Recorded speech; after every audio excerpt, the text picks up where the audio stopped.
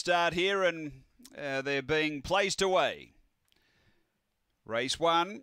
Green light on, 6:43 the journey. 0 to wins, non-penalty. We're ready to race.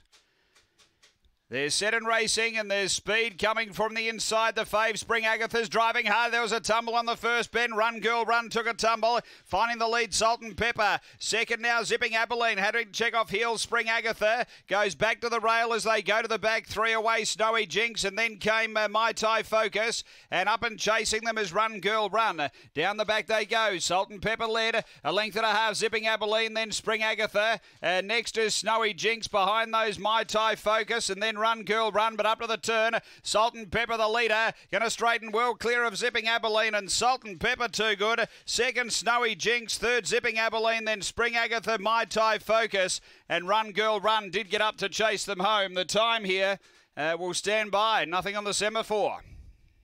After the running of race number 1, and too good here. Number 6 getting the prize. Number 6 first, and has been too powerful. Salt and Pepper.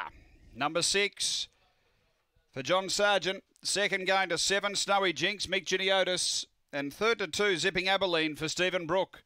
6-7-2-1, 4:38.10 that time after race 1 here at Gawler.